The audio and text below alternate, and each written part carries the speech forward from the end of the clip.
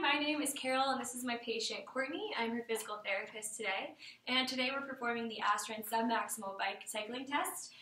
So this is going to give us a good indicator of where her VO2 max actually is by getting her into her submaximal range for her heart rate, keeping that constant over a period of time, and then kind of comparing that and extrapolating it to what it's going to be maximally.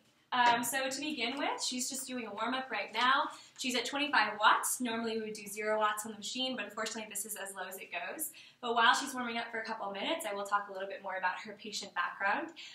Courtney is a low risk on the cardiovascular risk stratification from the ACSM guidelines. This is due to no experience with hypertension, any family history. She regularly exercises as a female in her 20s. So with all of this information, we can assume she is in the low risk category, which means that this is an appropriate test. She's not at any particular risk, but we will be monitoring her as she goes. So we have a few more minutes. A couple other things is that to get her situated on this bike, we did measure the seat to her greater trochanter to line it up with the ground. We want her to maintain a 5-degree flexion in the knee throughout her entire cycling cycle. Alright, so we're about to hit these 2 minutes. Now the goal here is after these 2 minutes is we are going to, I do have her resting vitals were, her heart rate to start was 68 with a blood pressure of 100 over 60.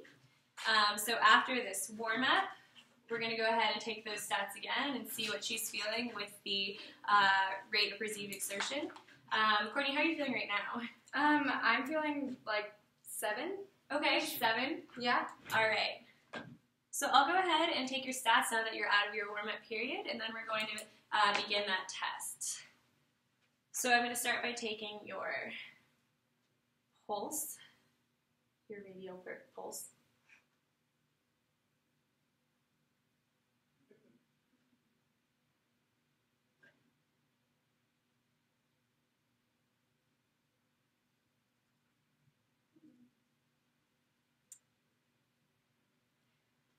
Alright, I took the pulse for 20 seconds and I'm going to multiply that by 3.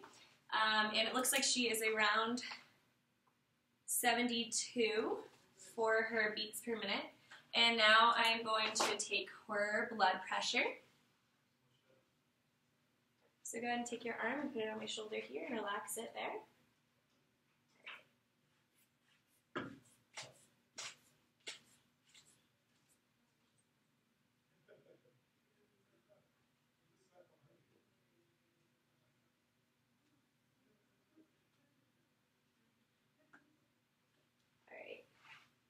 And go ahead and relax into that. So it doesn't look like her blood pressure has changed very much since before the workout, since before the warm-up. So we're now going to put her into the first level to get her into that submaximal heart range. So we're going to put her up to 100 watts of power, and she's going to maintain that 50 revolutions per minute that she had during her warm-up phase. So here we're going to allow her to continue for 2 minutes at this rate, and our hope is that she's going to be within her range for her scores. Now, given her age is 23, we're looking for a heart rate max of between 60 and 85%, which is calculated out to be about 113 to 160. So we're hoping to get her nice and in that range, and then when we take her next scores, they should be relatively similar to the first. How are you feeling? Feeling good. Yeah. Yeah. Yeah. It's an exciting day to be alive, for sure. It really is. It's a great day to be cycling. It's a beautiful day. Whew. Feel that resistance, though. Oh, yeah. Yeah, that's really interesting.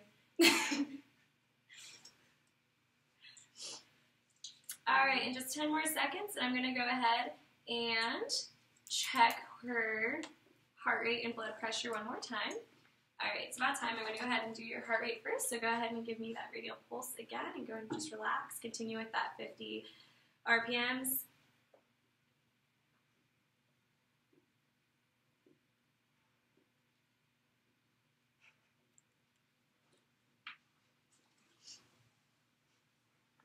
You're doing great.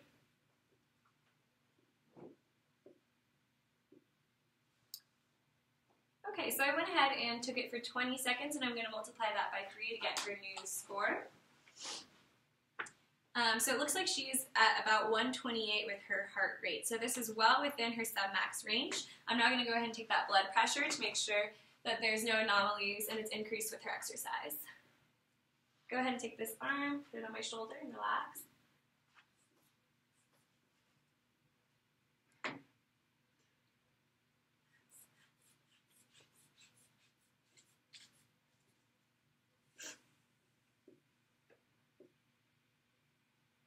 All right, you're doing great. Okay, and go ahead and relax back on the bike. What is your RPE right now? I would say I'm at about a 10, 11. Okay, 10 or 11. Okay, and it looks like she has about 130/70 for her blood pressure, which again is well within the range that we would expect. So now I want you to just stay constant with what you're doing. We're going to go ahead and take those measurements again in about a minute.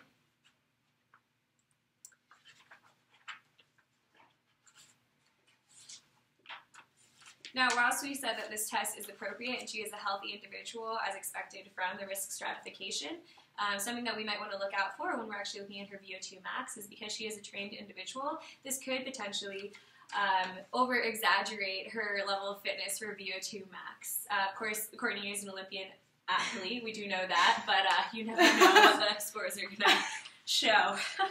Mystery. Yeah. I just want to say you look great while you're doing it. Oh, I give yeah. you a 10 out of 10. Alright, just a few more seconds.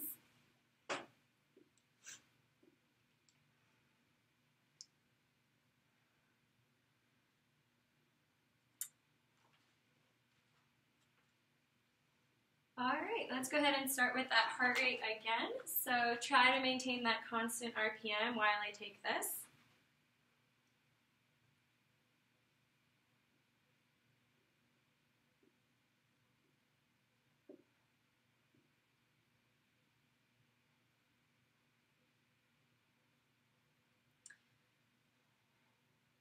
Alright, I'm going to take that value and multiply it by 3. Courtney is within 4 beats per minute from her last, so that is a consistent submaximal test. I'm going to go ahead and take that blood pressure and see where we're at there. If you could just rest your arm on my shoulder one more time. Last time.